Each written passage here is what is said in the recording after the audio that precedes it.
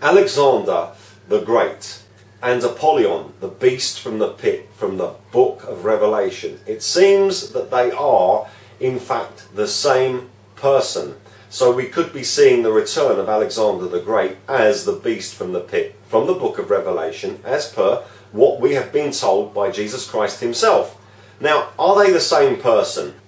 Is there any evidence?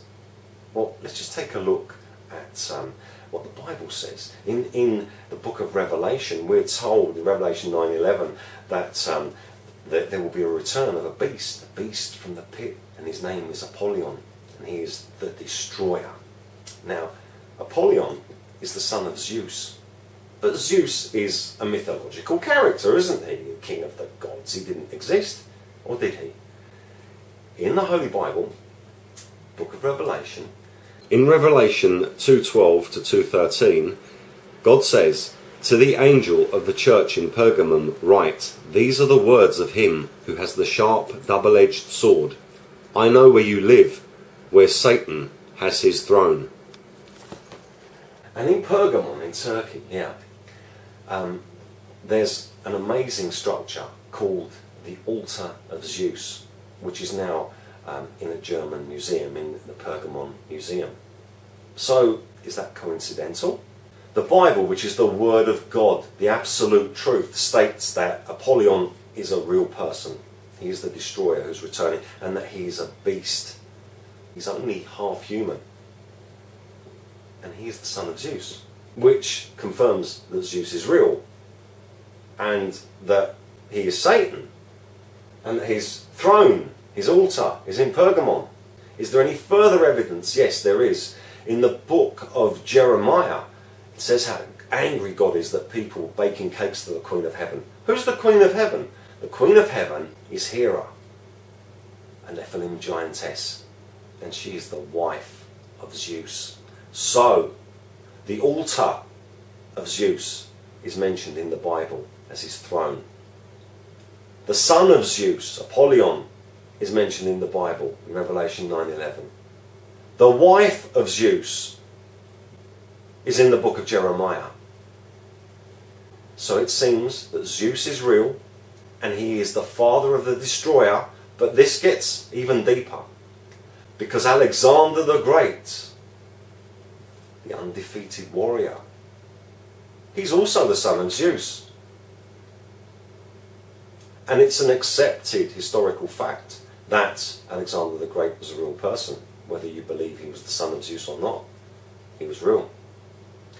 Apollyon is called Sol Invictus, the undefeated son, but Alexander the Great was undefeated. So Zeus had two undefeated sons, it seems, because they were both his sons. So you would have to accept, at worst, that Alexander the Great and Apollyon, the destroyer, are at least brothers, if not the same person. Is there any evidence to suggest that they're the same person? Yes. Alexander the Great had the sun disk, the Halios, the Apollyon disk, as his symbol. And in one of his battles it said that light disks, sun disks basically, appeared in the sky and helped him. Is there any further evidence? Yes, there is. Alexander the Great died at 32 years of age, and there are no statues of Alexander the Great beyond that age. And there are no statues of Apollyon, Apollo, the destroyer, after that age either. And they do look very similar. Okay, you could say maybe they're brothers, but there's evidence that they're the same person, and there's a lack of evidence that they are different people. They seem to be exactly the same person. And there's also a bust of Alexander the Great depicted as Halios. But why would you depict someone as someone else? Why would you need to depict Alexander the Great, the greatest warrior who ever lived, as Halios? Halios is Apollyon. They're the same person. Halios means sun. So again, there's further evidence that they are the same person. So it looks like we're going to have Alexander the Great reappear as Apollyon, the destroyer, the beast from the pit from the book of Revelation. But what will we call him? Will we call him Apollyon? Will we call him Halios? Or will we call him Alexander the Great. We'll call him whatever we're forced to call him, but one thing's for sure, it seems that all of the history that we have been taught in schools by pagan Masonic witches is all lies. There is a huge amount of evidence that Alexander the Great and Apollyon the Destroyer are one and the same person.